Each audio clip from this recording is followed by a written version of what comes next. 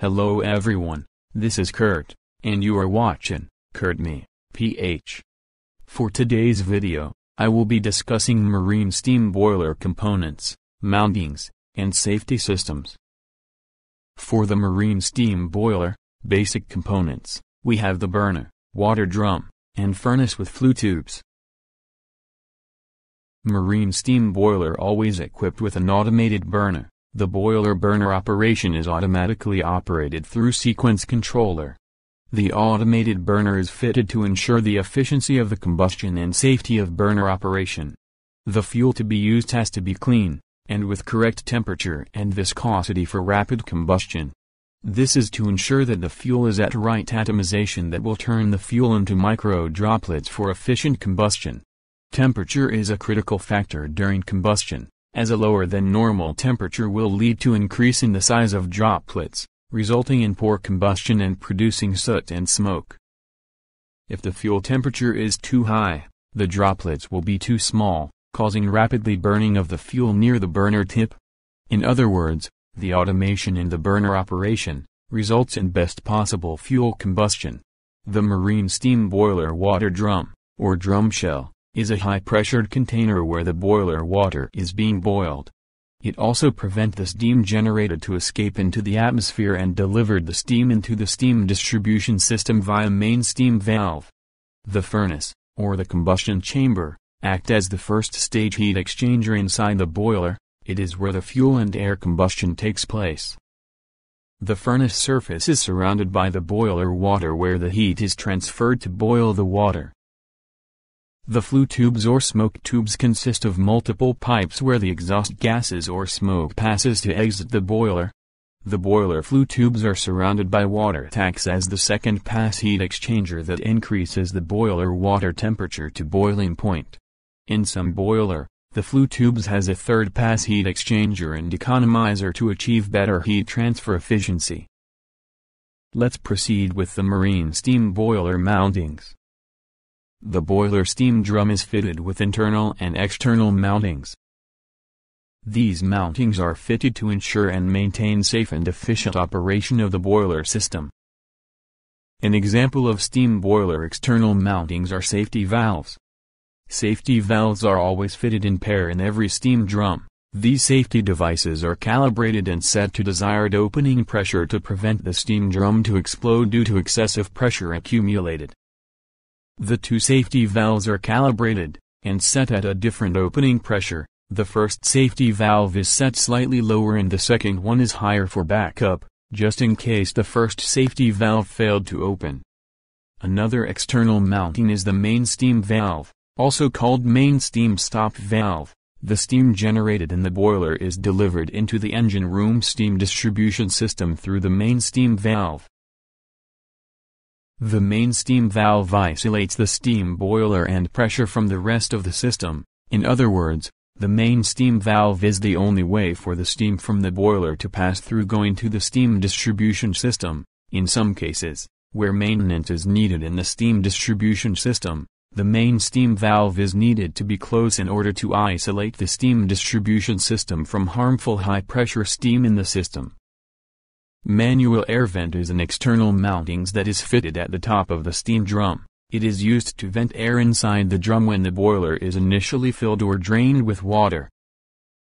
The vent valve also kept open when firing up, or starting the boiler from initial firing and cold condition until steam starts coming out, or at least the pressure in the drum reaches 1 bar, before closing. To determine the level of water inside the water drum, regardless of the boiler's operating conditions, the boiler gauge glasses are fitted, and normally, there are 2 water gauge glasses fitted in the operating side of the boiler. Gauge glasses are provided with a shutdown valve for maintenance, drain cocks for gauge glass blowdown and a protector shield. A sample valve is provided on the boiler drum whose outlet is installed in the engine room, mostly in the areas like workshop, along with a cooler and a valve on the discharge point.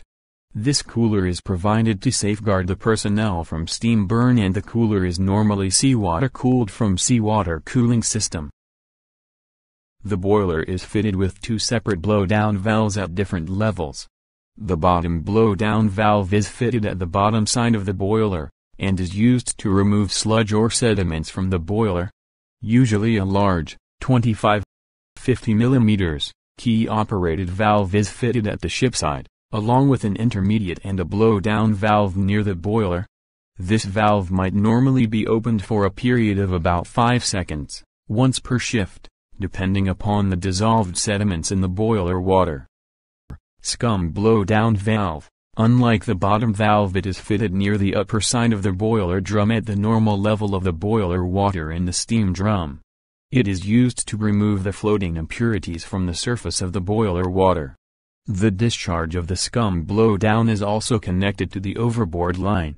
A funnel is provided inside the boiler drum to scum the surface impurities once the scum blow-down valve is opened. Inspection hole is fitted on the furnace part of the boiler, where the operator can inspect if the boiler burner is operating in normal condition by visual examination of the flame produced.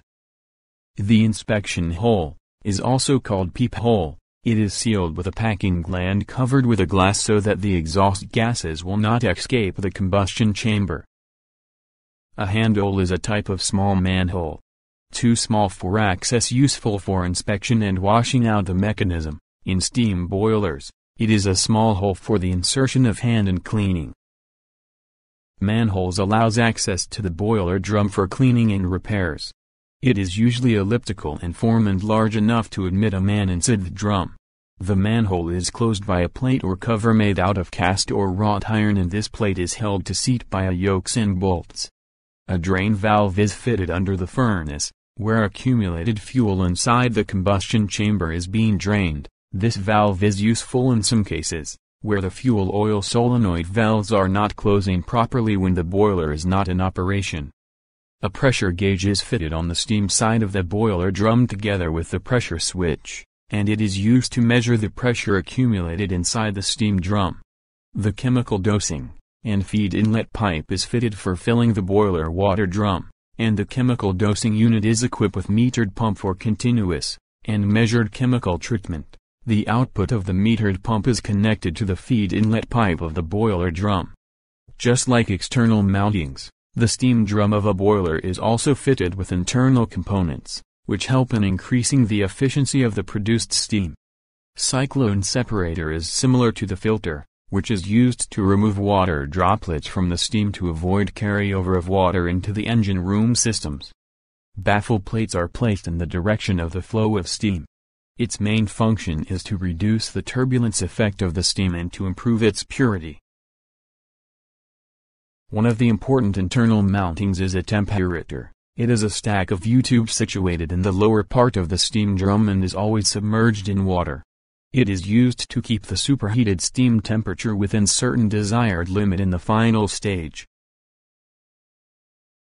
The boiler trip-off safety devices are installed into the boiler in order to reduce the risks of accidents like explosion, fire, meltdown, and burn to the operators.